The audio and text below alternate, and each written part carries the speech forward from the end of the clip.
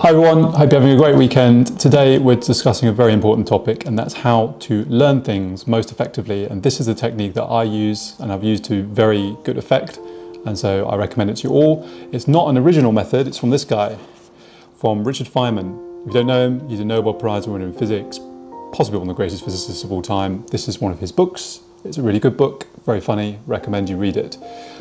His technique is as follows, and it has teaching at its center. Let me first go through the technique and then I'll tell you why it works and why I recommend it to you. The technique is as follows. First step, pick the topic you want to learn about. It can be anything, it doesn't have to be science, it can be anything. Second, you write down everything you know about that topic. Try and summarize it into themes, into fundamental principles. Third step, you teach someone.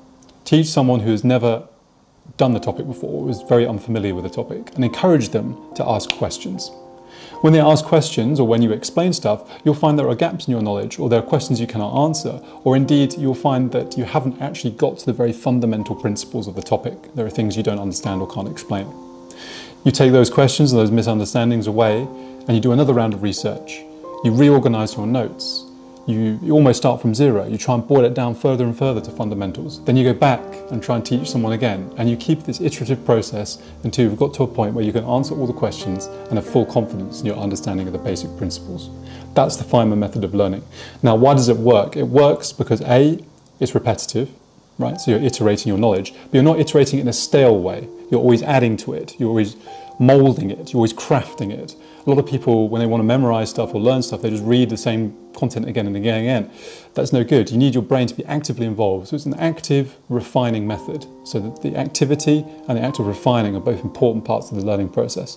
The second reason it's extremely effective is because if you can't teach someone something, you don't truly understand it. You will find that passively ingesting information and reciting facts is a whole lot easier than explaining something to somebody else. And that teaching element really challenges you to fully understand the topic. The third and most important is his requirement that you boil things down to fundamental principles. And that's what many of us don't do. We just learn a bunch of disconnected facts and call that knowledge. It isn't. You need to understand the fundamental principles of how things work. So an example, let's suppose I want to do something on gravity. I could say the apple fell from the tree and hit Newton's head because of the force of gravity. Well, the person I'm teaching it to, you say, okay, well, what is gravity then? Like, what actually is it? And I could say something like, oh, it's a force that massive objects exert on other massive objects, and say, well, why? Why does it exert that force? And I'll say, oh, well, it's something to do with curvature of space-time. And say, what's curvature of space-time? And then I might scratch my head. Well, I don't know how to explain that without using complicated maths. So I have to go back and really understand what causes curvature of space-time, what causes gravity. Or I could be teaching them, say, about Buddhism. And they say, what's the four core tenets of Buddhism? Well, it's the Four Noble Truths. And then someone can say, oh, well, where do they come from? And then, oh, okay, well, I scratch my head, well, where did they come from? Well, then I have to go back and understand ancient Indian culture and so on and so forth. So you see how the questions make you think more deeply about the topics that you're teaching and lets you engage with those topics. And that's the true beauty of the Feynman method.